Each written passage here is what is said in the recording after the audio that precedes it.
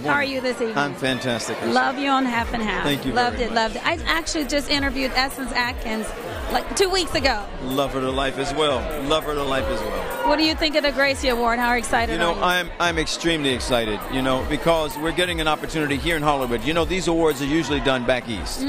We're seeing this in Hollywood now, which is recognizing these brilliant women for their contributions, not just in front of the camera, but also behind the camera. Absolutely. The writers, the directors, the producers, the women that have gone out and done the work behind the scenes.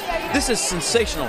When they called me, I said, I'm coming running. You're there. Because I want to make sure that I present and represent myself and others who are of like minds, who say that these women deserve to be acknowledged. Women like yourself. Those who are doing something that don't get it. Yes, there have been improvements, but at the end of the day, There's still a ways to go. There's still a ways to go.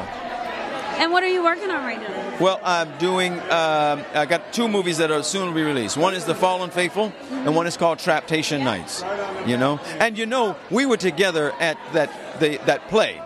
You remember the Oh, yes. That's right. Yes, and I'm thrilled to say that, that is moving forward. Bill Duke is now directing it. Right, absolutely. So we're thrilled. Here's another beautiful woman, Rain Wilson. Wayne Wilson, who is out there doing it. So I just wanted to make mention of that. Thank you so much. Hi, this is Obba Babatunde, and you heard it straight from the horse's mouth.